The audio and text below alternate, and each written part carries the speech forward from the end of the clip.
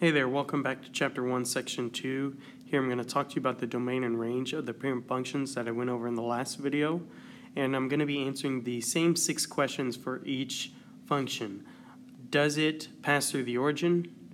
Is it restricted anywhere on the x-axis? What's the domain and interval notation? What's the domain and inequality notation? Is it restricted anywhere on the y-axis? What's the range and interval notation? What's the range and inequality notation? And is there a line of symmetry? So looking at number 1, does it pass through the origin? That's at 0, 0. Yes, it does. Is it restricted anywhere on the x? Meaning, can it move freely left and right? It is moving freely left and right, so it is not restricted. Question 3 is, what's the domain? So if something's not restricted, then it has a domain of all real numbers. So you're going to write that in interval notation as negative infinity to positive infinity. And you use parentheses because you can't touch infinity. In inequality notation, you don't write the infinity symbols. So what numbers do I write down? Oh, well, I can't write down any numbers. You use the all real numbers symbol, which is an R with an extra line going through it. If you were to Google all real numbers symbols, you'll see a bunch of symbols that look similar to that. But yeah, that's what you write down if it's all real numbers and you're staying in inequality form, okay? So you might want to make a note to yourself that these are 2 different ways of expressing that you have all real numbers, all right? Question 4, is the range restricted, or is it restricted anywhere in the y-axis? Meaning, can it move up and down freely? Yes, it can, so it is not restricted. The shape of the graph is irrelevant. It just matters if it's able to move up and down, if you're talking about the y-axis, and side to side if you're talking about the x-axis or the domain. So I'll say not restricted, so I say the same answer for the range. It's also all real numbers, so negative infinity to positive infinity, and then you draw the R with an extra line. And does it have line symmetry? Yes, it does. If you were to draw a line going the exact opposite way, and you were to fold it over that diagonal line, then it would be folding onto itself. So it does exhibit line symmetry. What is the equation of that line? Well, what's the equation of this line? F of x equals x. I just did the exact opposite of it. So that's f of x equals negative x. So yes, it has line symmetry at f of x equals negative x. Excuse me, negative x. So that's all 6 for linear. For absolute value, does it pass through the origin? Yes, it does. Is the domain restricted, or is it restricted anywhere in the x-axis? It is moving left freely and right freely, so not restricted. The next thing I'll write down is the domain, negative infinity to positive infinity. And then you write the R with the extra line going through it. Is the range restricted? Is it restricted anywhere on the y-axis? You'll notice that it's only moving up. If I plug in a positive number on the x, I get a positive number on the y. If I plug in a negative number on the x, I get a positive number again on the y. So the y can't be negative. So we'll say that. Can't be negative. And if y can't be negative, then 0 is the smallest number it can hit.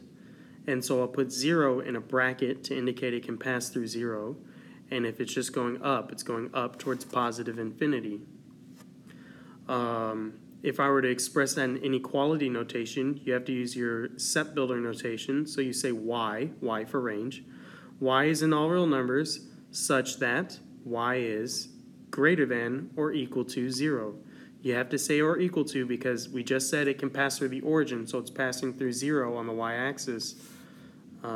So yeah, does it have line symmetry? Yes, it does. I can draw a vertical line through there. So it does exhibit line symmetry at the y-axis. You'll notice the quadratic or the polynomial even function looks very similar. It also only goes up, so that means it's not restricted on the x. It's moving freely left and right. I did just skip over question 1 though. Can it pass through the origin? Yes. If you ever get stuck, if you plug in 0, you should get 0 for y. So if you type in 0 squared, you should get 0. But the graph will definitely show you if it can hit through the origin or not. So yes, it can go through the origin. If you plug in 0 and get something else, it's not going to go through the origin. So the x's are not restricted, negative infinity to positive infinity, or all real numbers, the symbol for that. And then the range, is it restricted on the y-axis? Yes, it is. You can't have any negative numbers. And so I'm going to say 0, because it can go through 0, and then goes up forever. So 0 is in a bracket, infinity's in parentheses, because bracket you can touch, parentheses you can't. And y is in all real numbers such that y is greater than or equal to 0. Does it exhibit line symmetry? Yes, it does. I can draw a line down the middle. That's x equals 0, or you can just say it's the y-axis. But if you wanted to write an equation for it, it would be x equals 0. Excuse me. So my cubic or polynomial odd, that clearly passes through the origin. And it is moving left and right freely, so it is not restricted. So that means it has a domain of all real numbers. So I'm talking faster than I can write. All real numbers, negative infinity to positive infinity. Do the R. And the range, is it moving up and down freely? Yes, it is. So the y-axis is not restricted. And so I say the same thing, negative infinity to positive infinity, all real numbers. Is there line symmetry? No. If you were to draw this line and fold it over, the curves wouldn't match up. So, but I feel like it does kind of look like f of x equals negative x would be the line symmetry. But if you were to really look at it and fold it over, draw it, the curves wouldn't match up. So no line symmetry for this one. So I'll just abbreviate SYM for symmetry. Square root or even roots.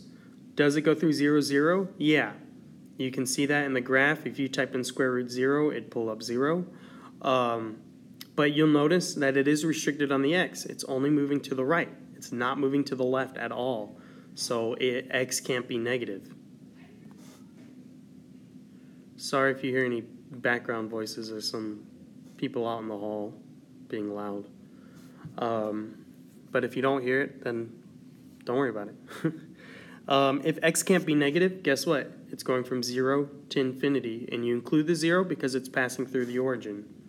So x is in all real numbers, because I'm talking about the domain, such that x is greater than or equal to 0. And then the range, it's only going up. So it's not going down, so I say y can't be negative.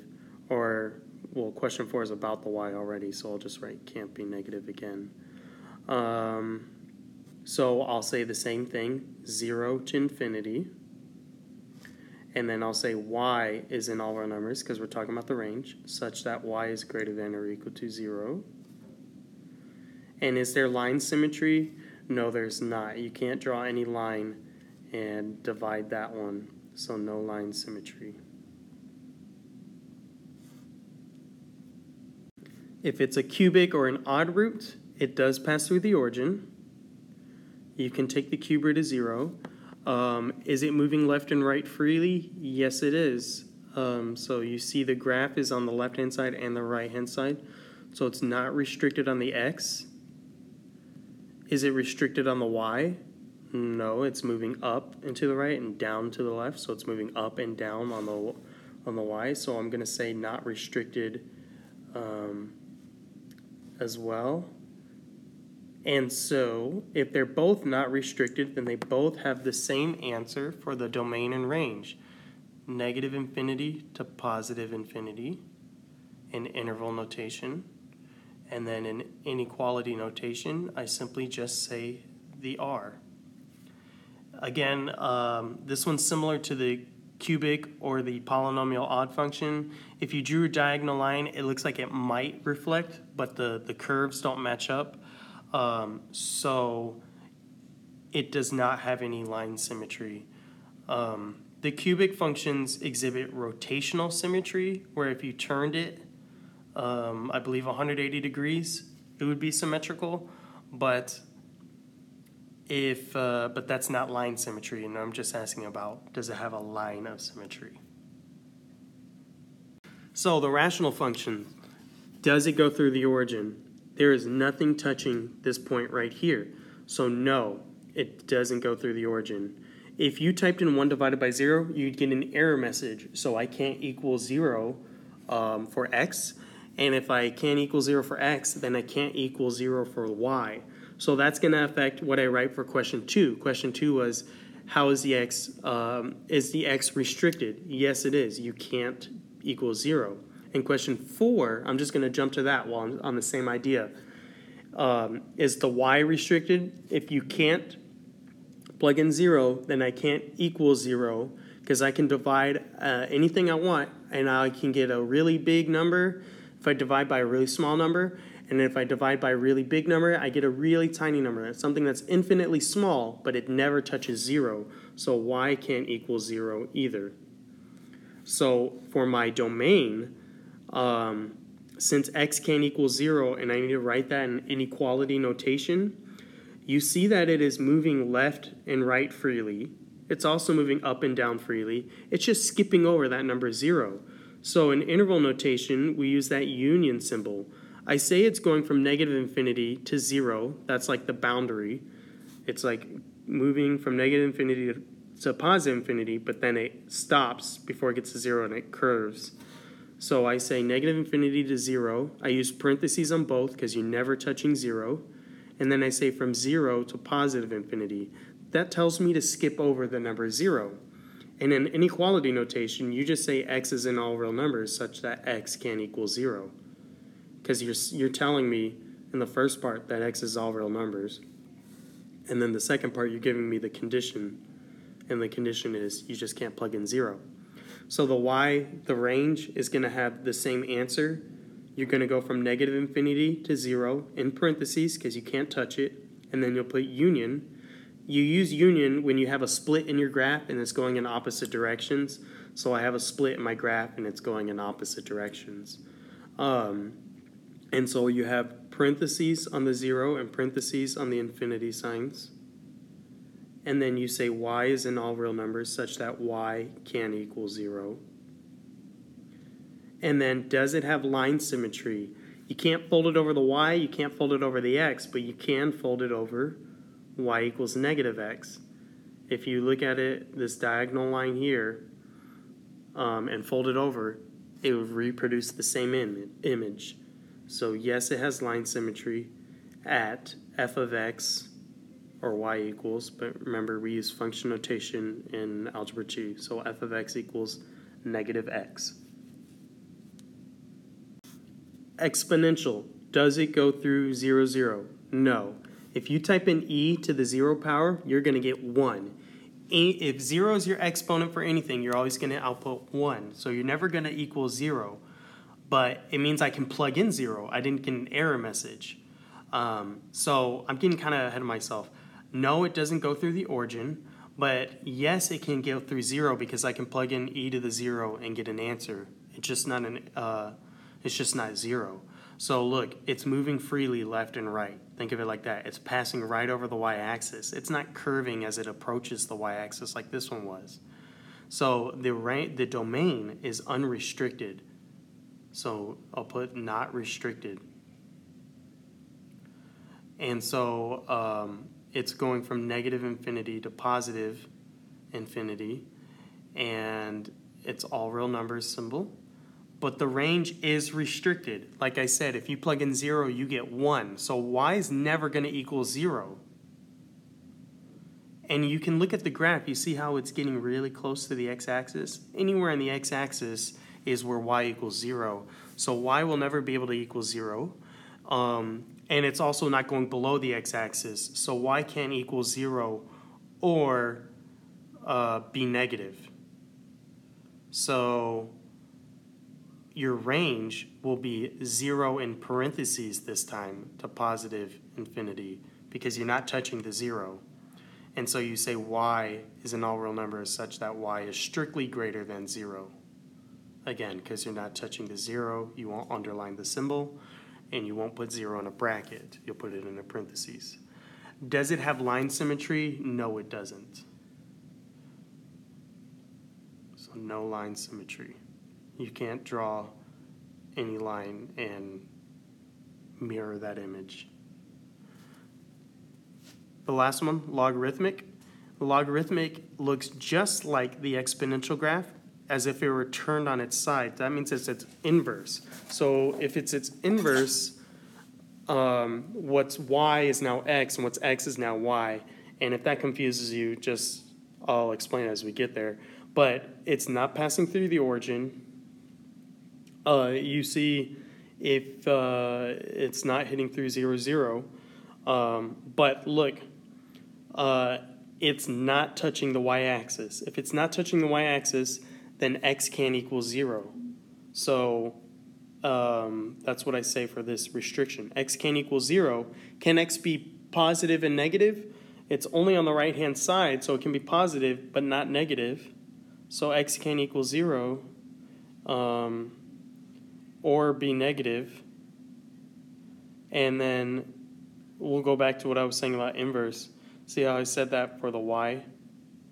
And so my x domain is 0 to infinity. And then I say x is in all real numbers such that x is greater than 0. And my range, can it move up and down freely? Yes, it can. So the range is not restricted.